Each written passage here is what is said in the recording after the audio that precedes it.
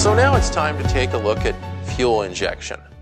This method of getting fuel to our cylinders is incredibly efficient, particularly so when we compare it to the, well, ancient technology of the early 1900s, which is the carburetor. Carburetors have been around for, well, ever since the dawn of the combustion-based engine. And it wasn't long before people started to realize that carburetors were fairly inefficient.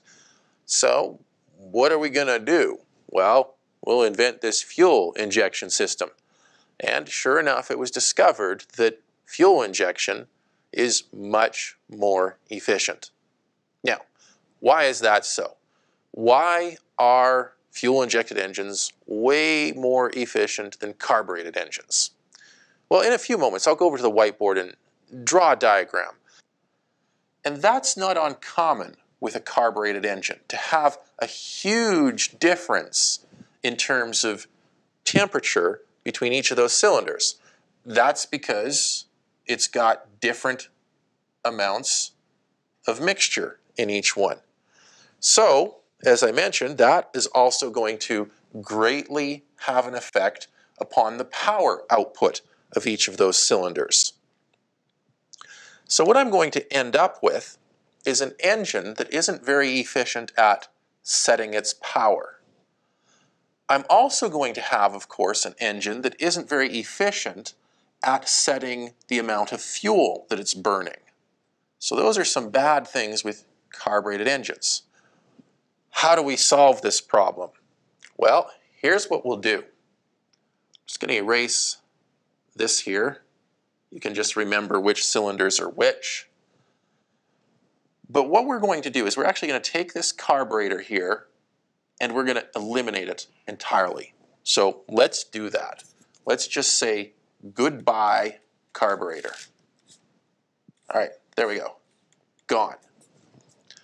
Now notice we still have our throttle valve. But what's going to happen now is the induction system is actually going to end up being pretty much one piece. Let's put that throttle valve back in here. So now what I've got is exclusively air coming in through this system now. So let's erase all of this fuel here in the induction lines because there's no longer any fuel going through the induction system. It's exclusively air now. All right, so you're like, well, that's not going to do any good to our engine if we've only got air going through the system now. Well, here's what we do. We'll actually take a distribution unit and put it up here. What's going to happen now is this distribution unit up here will actually have a sending unit from the throttle valve that goes through, so we'll have a little sensor here. That sensor will go over here to something known as a fuel control unit. So right there. So the fuel control unit senses the position of the throttle. And it says, okay, here's how much air we have heading towards the engine. It then sends a metered amount of fuel towards the distributor up here. All right, so the fuel control unit is actually sending from the gas tanks a metered fuel amount to the fuel distributor. So I'll actually draw that line all the way, and I did it again. So what I'll do is I'll just kind of go like this and keep it as tight as I can to here. There, that's a little bit better. So here comes all of that metered fuel towards the fuel distributor.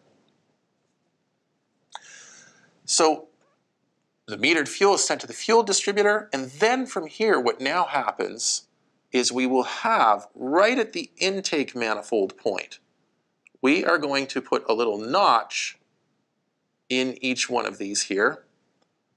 And now fuel goes here, and through a nozzle, remember, it's going to be pushed into the intake portion. Now, if I was to take this spot here, just this little spot here, and zoom in, so I'm going to pretend that I'm going to do that, what we would see is something like this. We've got our fuel nozzle, like that. So here's the fuel line. And this, of course, goes to the distributor. And then I've got the intake manifold, like this, going to the cylinder.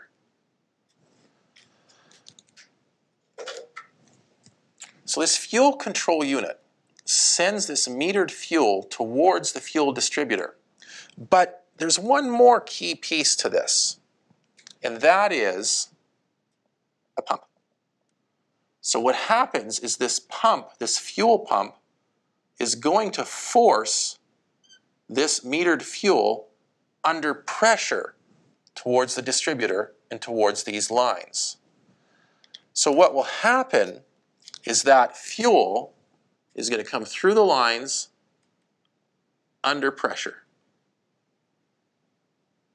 Once it hits the nozzle, of course, it's going to be pushed out under high pressure into the air that is flowing right towards and just outside of the cylinder. So pressurized fuel getting pushed through a constricted area is going to be very efficient at atomizing that fuel. It's going to mix better with the air, and it's going to be very close to the edge of the cylinder itself. Now, because the fuel control unit has sensed how much air is coming in, it can actually, again, as I mentioned, tell the fuel, we need to send this much fuel to the distributor. We're going to send this much fuel under pressure. So what now happens is these ratios here actually can become much, much tighter. So let's say that you as a pilot set your mixture to the perfect stoichiometric value, 15 to 1. So this cylinder over here might be actually running at, let's say, 14.9 to 1. This one here might be running at, say, 14.8 to 1. This one over here, maybe it's still, 15.1 to 1.